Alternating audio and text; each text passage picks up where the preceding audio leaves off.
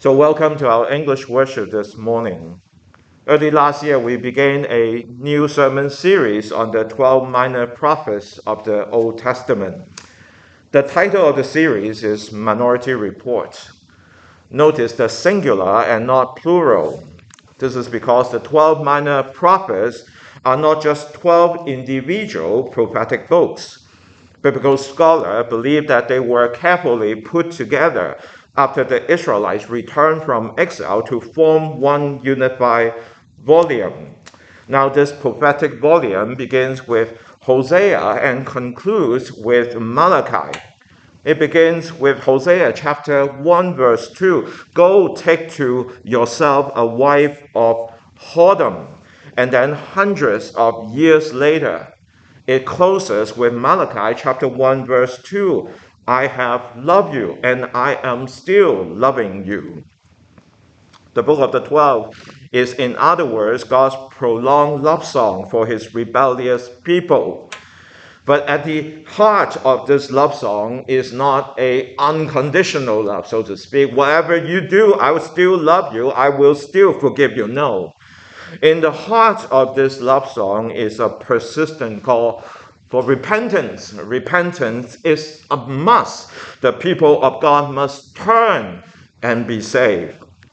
And that same love song continues to ring true today. From the old to the new, and from the new to the present day, God is calling us every week, every time the word of God is being preached, urging us to repent from our hearts, to return to the Lord for life, true life, eternal life. Before and after Easter, we have reviewed the first 10 prophets of the 12. Today, we have come to the final two. We have come to Zechariah and Malachi. So we'll begin with Zechariah. If you were here 2 weeks ago, you may remember that Zechariah actually forms a pair of glory with Haggai, the prophet preceding him. The central theme for Haggai is a house of glory. God is going to build a house of glory, his temple. And the central theme of Zechariah is a king of glory. Zechariah tells us the story of this king of glory who would not only build for God the house of glory, but he will also rebuild God's holy city, Jerusalem. And he will remake the people of God into a people who is obedient from the heart. But it all began with the rebuilding of the temple. That was the shared mission of Zechariah and Malachi. So let me take you to the historical background, Ezra chapter 5, verse 1. Now the prophets Haggai and Zechariah, the son of Iddo, prophesied to the Jews who were in Judah and Jerusalem in the name of God of Israel, who was over them. I wonder if you still remember the historical backdrop, the backdrop story and the timeline. So remember, after Solomon, the kingdom was divided into the north and the south because of idolatry. So the northern kingdom is called Israel. The southern kingdom is called Judah. But both kingdoms continue to worship other gods. So God brings judgment upon them in the year 722 before Christ. The northern kingdom of Israel was no more, vanished because of invasion from Assyria. Then you are left with the southern kingdom of Judah. In the year 605 BC, the first exile took place. There was the first batch of people being taken to Babylon, and by the year 586 BC, Judah was no more, vanished because of Babylon. So now about 70 years after the first exile to Babylon, God opened a way for the people to return to the land, to Jerusalem, with one purpose in mind, to rebuild the temple of God. That is the year 538 BC. So they returned to Jerusalem with one single purpose, not to have a better life, but to rebuild the temple of God. Now, sadly, this rebuilding of the temple ceased stop, pause after 2 years in face of opposition from the enemies. Well, we understand that. We understand opposition. We understand the enemy. But it got paused for 16 long years. It is like even after the opposition vanished, they continued to pause the project. They began to work on their own houses, while the house of God remained in ruin. So 18 years passed. In the year 520 BC, enough is enough. So God raised up Haggai and Zechariah to call the people to repentance. And they are to rebuild God's temple in Jerusalem. Now, if you look at these two prophetic books, you begin to realize how Zechariah's ministry and Haggai's ministry overlap with each other. There's something unique about these two books is they gave us the dating. They tell us exact date when these books prophecy were written. So Haggai and Zechariah were like Batman and Robin. They were great partners in God's rebuilding project. So their prophecy began in the year 520 BC and then continued 519 BC and then 518 BC. But notice how at the bottom of it, we have come to Zechariah chapter 8. But Zechariah is not done. Zechariah still have chapter 9, 10, 11, 12, 13, 14. We are at half point, the midpoint of Zechariah. Zechariah is one extraordinary book with two very different halves. The first half, divided into 3 sections, is noted for the precise dating of 3 prophecies. So Zechariah gave us 3 prophecies, and each one have a date on it. We know exactly when they were written. And then you have the second half. Without any temporal marker, we have no idea when it was written. And it's divided into 2 sections. And it's filled with prophecy concerning like a distant future. It is not something that will immediately happen, but something in the future. The theme of each section is as follows: repent and return to God. And then there were 8 visions in the night, from fasting to feasting. Behold the shepherd, King of glory. And finally, the Lord is King over all. Due to time constraint, we will only look at section 2 and 4 this morning. Let me turn with you to the 8 visions in the night. Now, it's a very puzzling piece, like many chapters, when you have 8 visions in the night, and we have no idea what these are until you try to read the message as a whole. That means you cannot read them one by one. If you read them one by one, you got confused. But when you look at it as a whole, you begin to see that Zechariah is actually giving us a chiastic structure in the form of A, B, C, B8.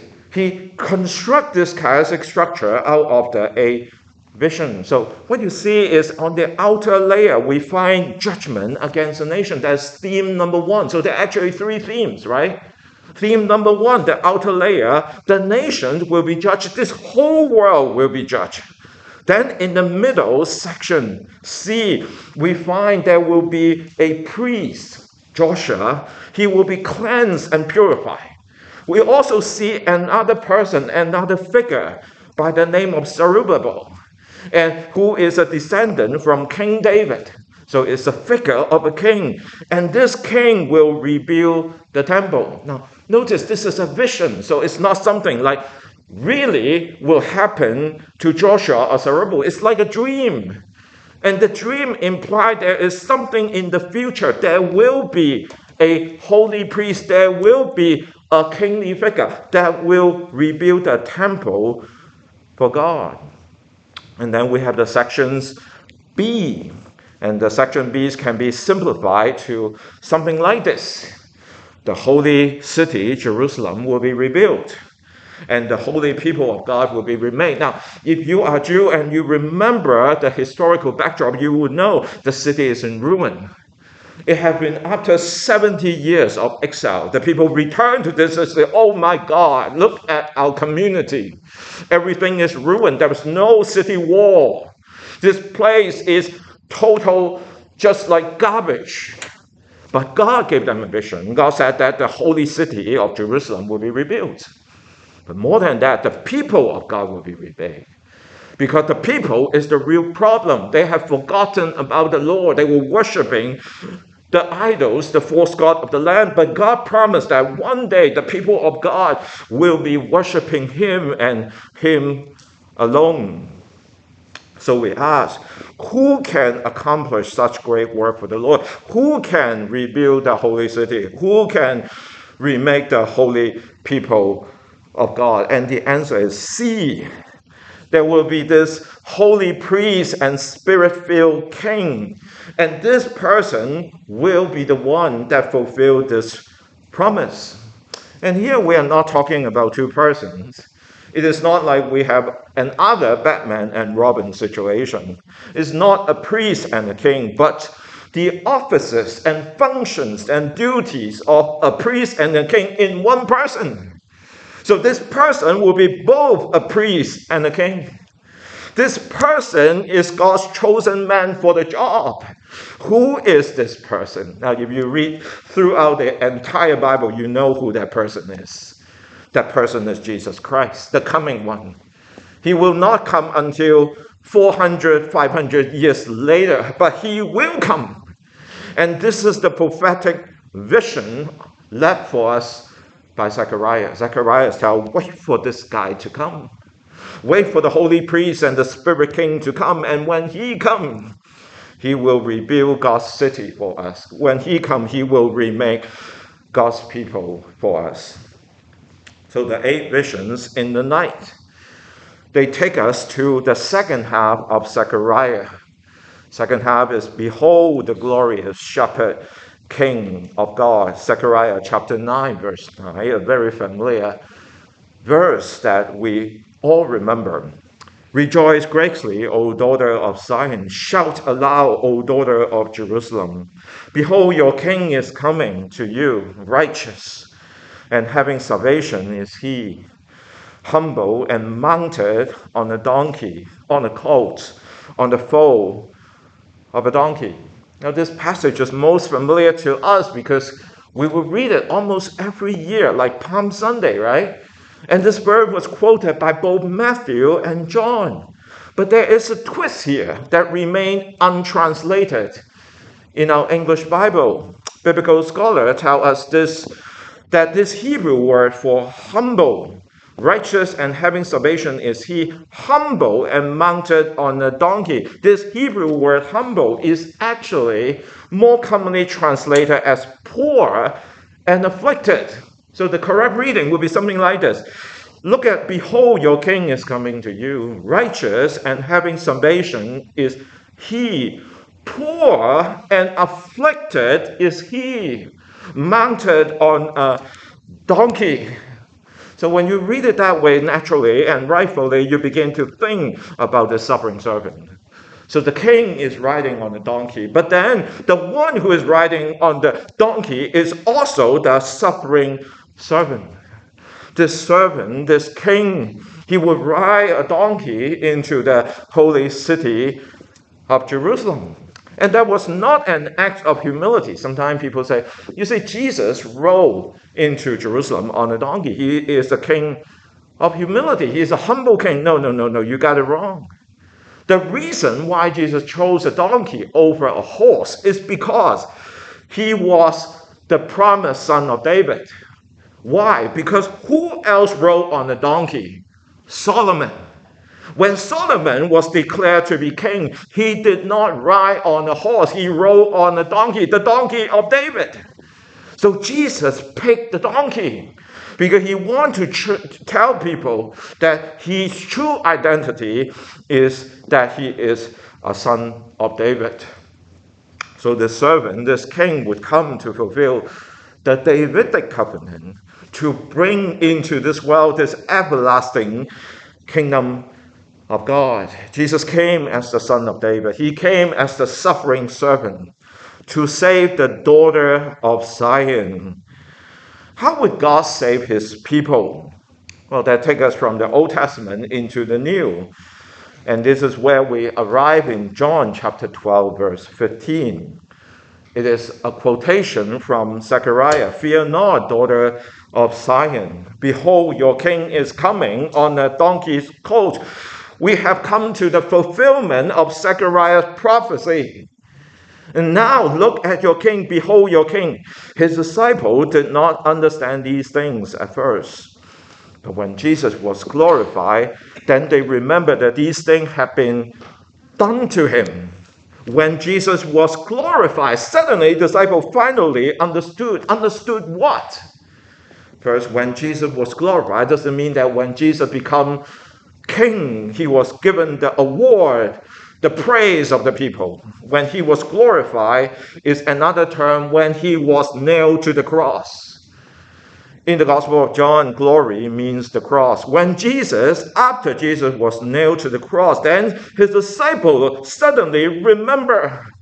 They remember all these prophecies in the Old Testament. They remember specifically the prophecy by Zechariah, that the things prophesied by Zechariah will be done to Jesus and has been done to Jesus. What thing have been done to Jesus? Two things. If you are familiar with Zechariah, you remember two things. The first thing is Jesus, the Good Shepherd, was dismissed by the chief priests with 30 pieces of silver. He was dismissed by the priests for 30 pieces of silver to be sent to the cross. He was betrayed by 30 pieces of silver. That was prophecy number one. There was a second thing that was done to him. And the second thing is in John chapter 19, verse 37. And again, another scripture said, and that scripture is also from Zechariah. What Zechariah said is this: they would look upon him whom they have pierced. That fulfills Zechariah's prophecy. The Good Shepherd of God was dismissed and then forsaken, nailed to the cross. They would look upon him, they have pierced him to death. So the glorious King of heaven was afflicted with shame and beating. It was at this cross that God's salvation was accomplished for all returning and repenting flock of Zion. Fear not, daughter of Zion. Why? Because look at your king. Your king is now at the cross. Your king have come to save you by giving his own life for your sin. So let me sum up the book of Zechariah with my 1-minute homily. So this is what Zechariah is all about. Zechariah and Haggai are prophetic partners in rebuilding the temple, a house of glory and a king of glory. And the Lord will be king over all the earth. An extraordinary book of two halves. Zechariah reveals 8 night visions and a glorious shepherd king. Three themes came out from the 8 vision. Number 1, judgment on the nations. Number 2, a holy city rebuilt. Number 3, the holy people of God will be remade. Who could accomplish such great works? Only one person, the shepherd king. He is the holy priest and the spirit king, 2 in 1. Fear not, daughter of Zion. Behold, Jesus is coming, sitting on a donkey's colt. Then they look upon the king crucified, whom they have pierced. His disciples did not understand these things at first. Then they remembered that these things had been written about him in Zechariah. So they repented and believed in the only one true God. Let me summarize and apply Zechariah for you with 3 points. This is what the book of Zechariah is about. Number 1, the house of glory and the king of glory. Holy city and holy people of God. Point number 2, a vision of the night, chosen king and a good shepherd. Number 3, glory at the cross, glorify at the cross, nailed to the cross. The Lord, one and only Savior that we have. So once again, Zechariah is a book that calls us to U-turn and face the only Savior we have. That takes us to the final book of the Old Testament, the final book of the prophetic 12 minor prophets. The book is Malachi. Now, as I have repeatedly emphasized, Malachi echoes the first book. The first book is Hosea. They form a pair of inclusio to the book of the 12. The first prophet of the 12 is Hosea. The last book of the book 12 is Malachi. The first book say, go marry a wife of whoredom. And then the end say, I am still loving you. It is a call for God's rebellious people to U-turn and be saved. Now, if you remember that Malachi's prophecy came around the 100th anniversary of Israel's return from exile. Wow, so time has flown, and they have now been back to the land for 100 years. That should be a time of great celebration. And God marked that special occasion in time with a special declaration of love. What did God say in that occasion? God said, I love you. I have loved you. And I am still loving you despite the fact that you remain rebellious. And God said, please come back, return to me. You turn and be saved. Ironically, it is this statement of love that leads to 6 rounds of pushback from the people of God. So what do you get in Malachi? You get 6 rounds of pushback, 6 rounds of disputation of God's people against God. And the 6th round of pushback goes something like this. They ask God, how have you loved us?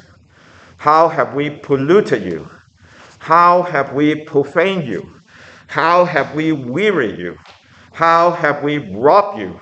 How have we spoken against you? Now we can divide these 6 disputations into 3 groups of 2. Within each group, we find a statement of doubt, and then an evil and wicked deed. So effectively, they're using their so-called doubt to justify their violent breaking of the covenant with God. So it goes something like this. The yellow one is the doubt, and the red one is the evil deed. So it begins something like this. It is in vain to serve the Lord. He has not given us any benefit. It is in vain to serve the Lord. So what should we do as an application? Since it is in vain to serve the Lord, let us rob him. Let us rob him of his tithe and offering. So we know that one of the chief problems is they refuse to tithe. They refuse to give 10% of their income to the Lord.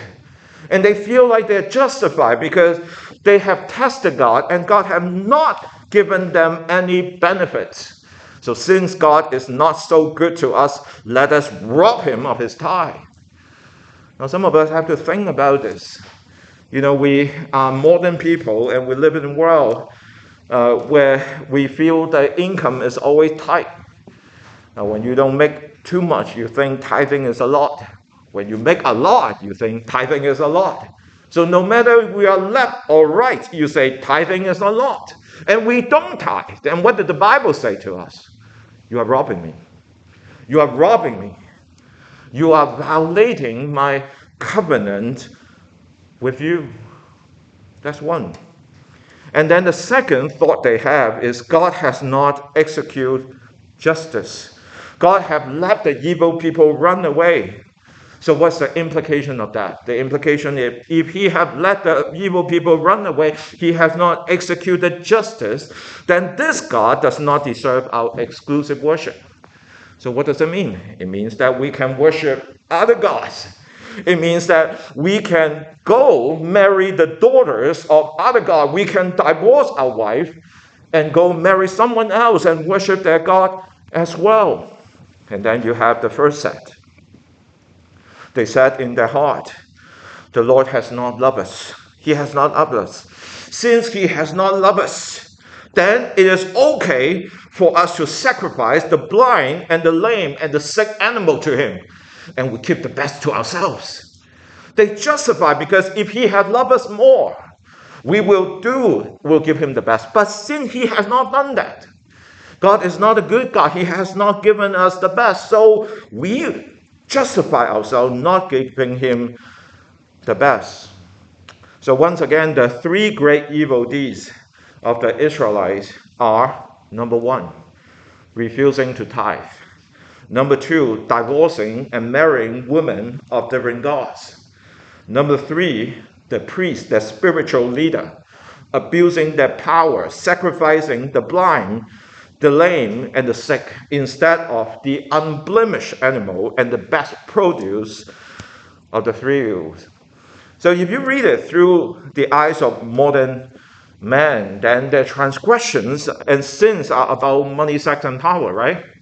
So they love the money. They refuse to give God the 10% that God deserved to have.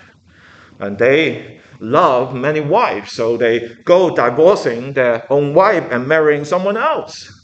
And then they abuse the power, the priest, giving God the sacrifice of the blind, the sick, and the lame. So that's through the eyes of the modern people. But through the eyes of the Old Testament, their crimes are violation of the Ten Commandments, which is our new sermon series beginning next week.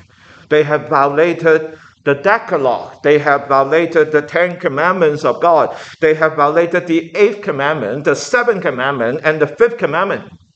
What was the 8th commandment? The 8th commandment, you shall not steal. What did? They rob God.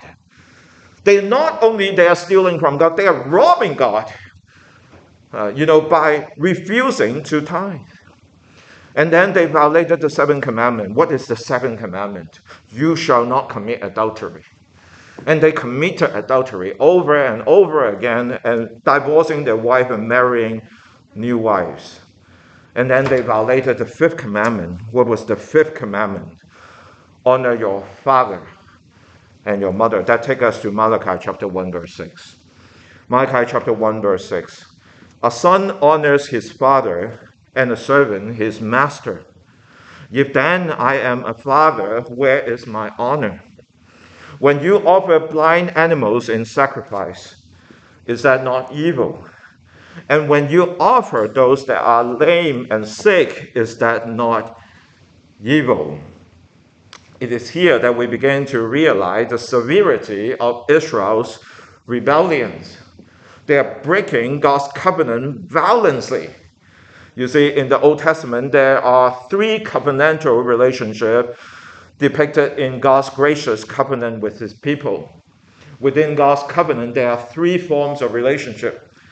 Relationship number 1, God is the loving father to Israel, the son. And Israel is to live as a God-honoring son in return, right? If God is the good father, what should you do? You should honor God as your father. How do you honor God as your father? You give him the best. You give him the best produce of the land. You give him the best animal sacrifice. And when we don't give God the best, we're not honoring him as our father. And then the second relationship, God is the loving husband to Israel, the wife.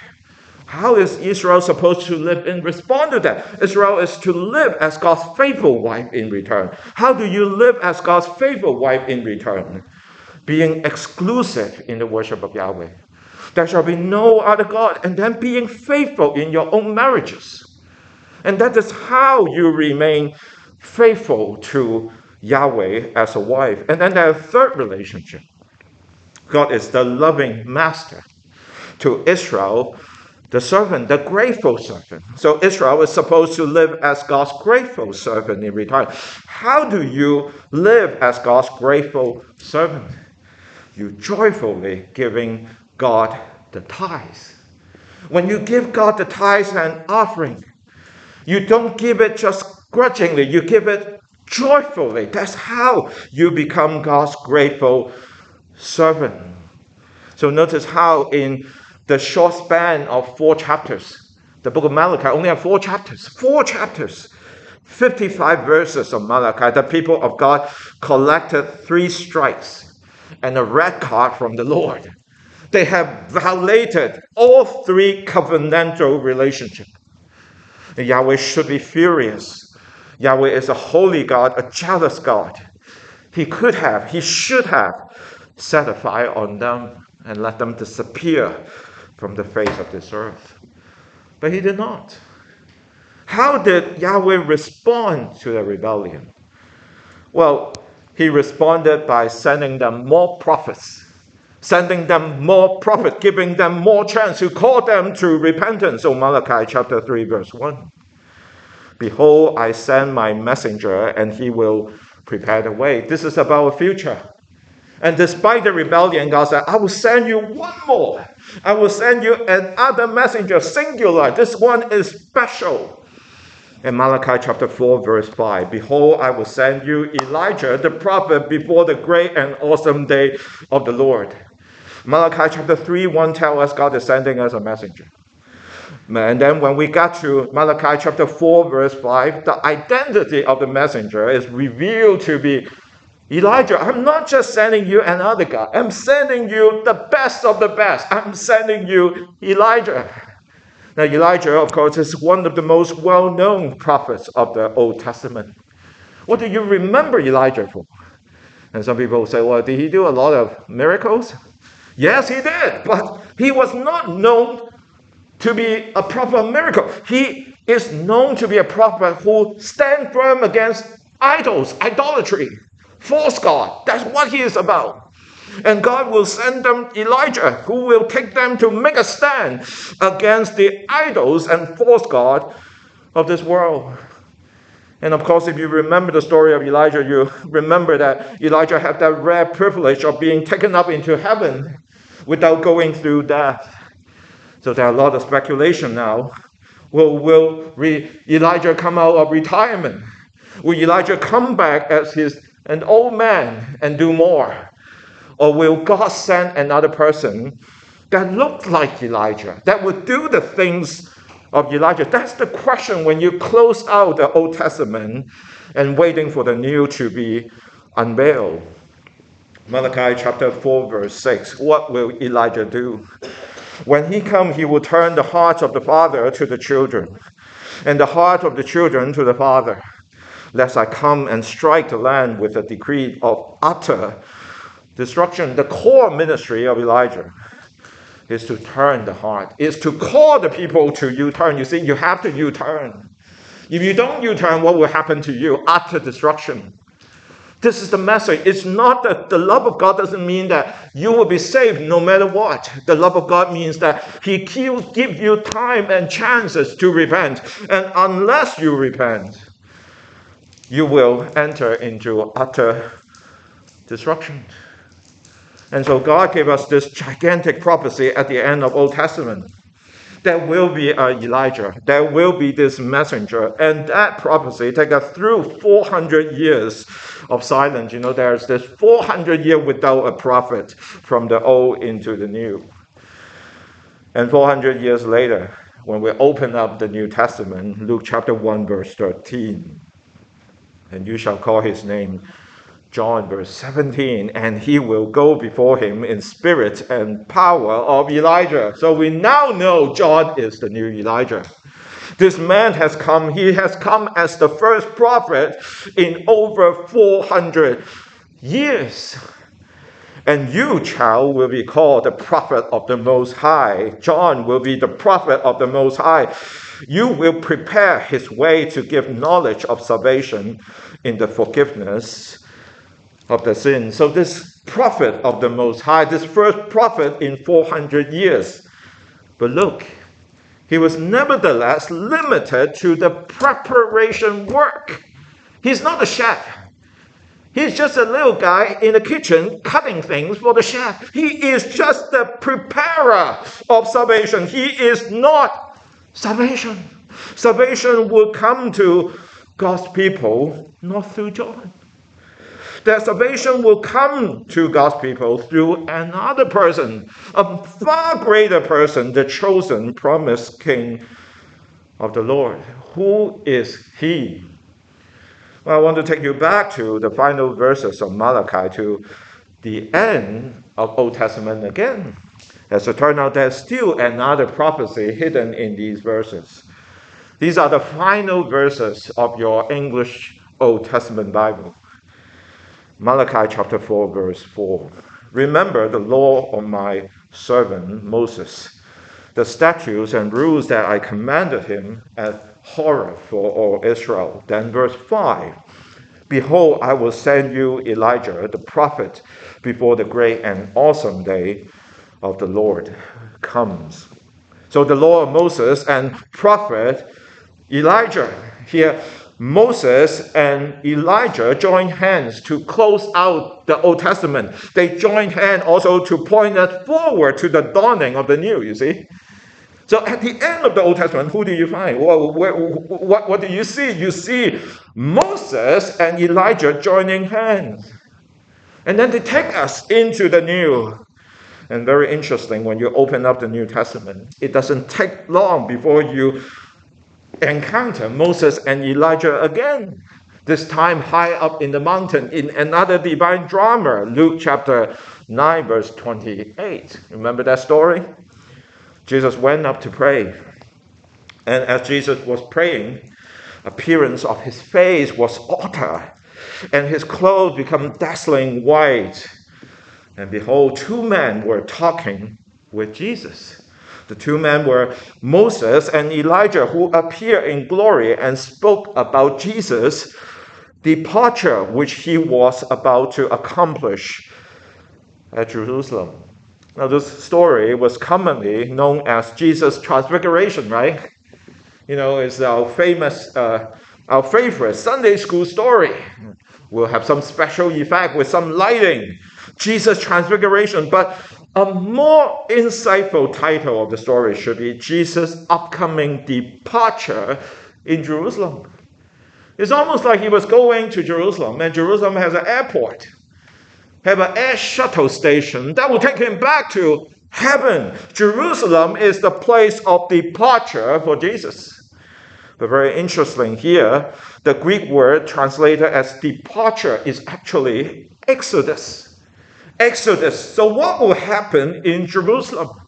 Jesus will accomplish Exodus. This is a reference to the Old Testament story of Exodus. Moses and Elijah were talking with Jesus about what? About Exodus, about a new Exodus, about the fulfillment of the old Exodus. The old is a shadow, the new is the reality. Exodus is what Jesus has come for.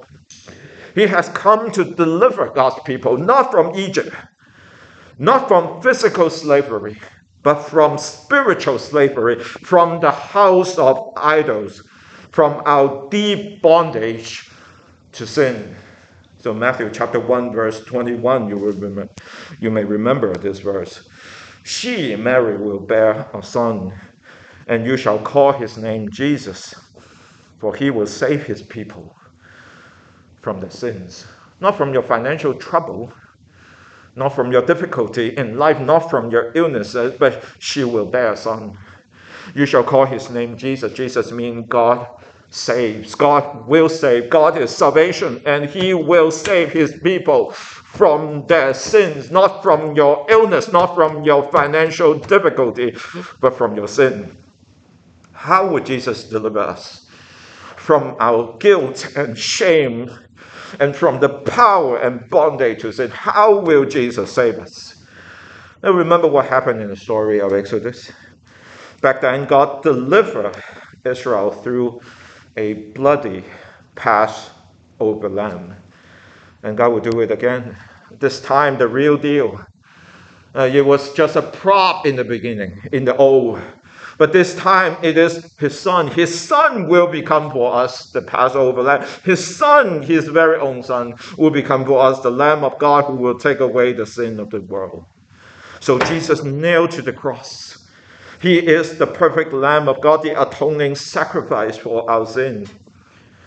This is what Moses and Elijah were talking about. This is what the Old Testament, as it closes in the end, is all about. Looking forward to what Moses and Elijah will be talking to Jesus about. The law and the prophet prophesies about Jesus coming and his accomplishing Exodus in Jerusalem. So let me summarize Malachi for you in 1 minute. This is what Malachi, or the minority report of the 12 prophets, is all about. The minority report of the 12 is a prolonged love song from God to his rebellious people, calling them to wholehearted repentance. Hosea began with, "Go take to yourself a wife of whoredom." And hundreds of years later, Malachi echoed with, "I have loved you." That prompted 6 heated disputations and 3 evil deeds from Israel. Blind, lame, sick for sacrifice. Union with wives of other gods. And finally, a refusal to tithe to the Lord. Israel was a rebellious son, an unfaithful wife, an ungrateful servant, all at once. Still, God sent them Elijah. God sent them the prophet John the Baptist to turn their hearts and to promise them of salvation. High on the mountain, Moses and Elijah spoke of a new exodus by Jesus. On the cross, Jesus became the Lamb of God, taking away the sin of this world, taking us all the way to the wedding of the Lamb. So what should we do in response to this? Let us repent, return, and worship the Lamb. Let me summarize and apply Malachi one last time with 3 points. I have loved you, 6 rebukes, and 3 wicked acts. How should we respond to this? Sin no more. Let's turn from that 3 wicked acts. Let's give God the best. Let's honor God in our worship. Let's give him the tithe. Point number 2, rebellious and unfaithful. But God sent them John. God sent them prophets. And then in the New Testament, God sent us Paul. God sent us Peter. God sent us John to turn our heart to salvation. Salvation comes when Moses and Elijah talk about Exodus with Jesus. Salvation come and accomplish at the cross to tell us that we will all be saved by the blood of the Lamb. What should we do? We should turn, repent, and watch the Lamb. Let's pray. Our Father in heaven, we are thankful for this long series on minor prophets, an area of the Bible that we find it both difficult to teach in little kids Sunday school as well as in grown-up Sunday school. We find it difficult to understand, and we find it even more difficult perhaps to apply. And that's why we have so skillfully avoided those sections. But here we are, coming face to face with your prophets, 12 of them, testifying to one unified theme: you turn and be saved. I have loved you with an everlasting love. That's the verse we like to put on the top of our desk. But we forgot to experience that love. To dwell in that love requires a U-turn. U-turn and be saved. And so we pray this morning that all of us here will hear you, your call to turn and repent and be saved. And help us to remember that this is not just a message from the Old Testament. It is the same message that was proclaimed to us in the New. Be it Paul or Peter or John, they preach the same gospel.